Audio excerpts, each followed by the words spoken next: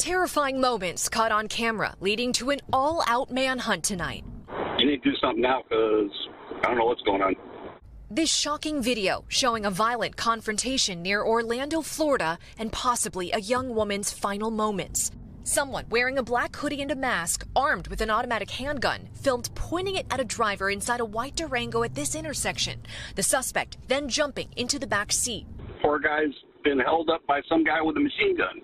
Police believe the person driving that white Durango was 31-year-old Katherine Aguasvivas, a recent U.S. citizen from the Dominican Republic. A short time after that first call, police get another about a car badly burned with a body inside 30 miles away. Shell casings found on the ground outside.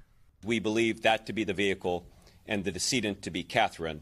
Police now believe this was a targeted attack. Shortly before this video was taken, Katherine called her husband to report a green Acura was ramming into her back bumper. Why did she and her husband not call 911? I don't know.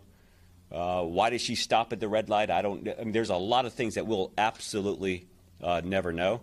Tonight, the suspects are on the run, with police calling witnesses who have come forward so far heroes. The people who are following behind this, witnessing this, are absolute heroes with providing critical information of a very dangerous and frightening situation. Marissa, what's the latest on the investigation tonight? Well, Jose, the charred remains of this car found just down the dirt road behind me. The question tonight is, why was she driving more than 200 miles away from her home, and what was the motive to target her? Police still searching for those answers and those suspects. Jose? Thanks for watching. Stay updated about breaking news and top stories on the NBC News app or follow us on social media.